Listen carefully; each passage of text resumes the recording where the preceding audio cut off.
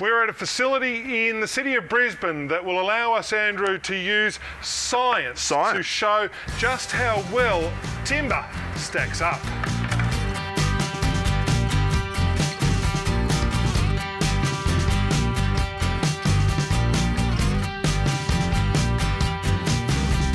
Wood, it's good, it's strong, but unless we compare it to something, we're not going to know just how strong it really is. Okay, this is steel and it's very strong. Seems very strong indeed, doesn't it? But it is also very heavy. So let's put it to the test and see whether steel is in fact the nemesis of timber.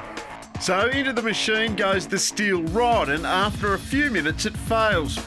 All right, so here is our metal bar, and it was able to withstand a force of about 110 kilos before it began to bend. Yes, it did. Now, this bit of timber weighs exactly the same as that steel bar, so that's what we're going to start testing, and we'll see what sort of load it can take, and we'll gradually work down size in timber, and we will come out with a conclusion, a result, a hypothesis. What's a hypothesis? I don't know. I'm a mad scientist.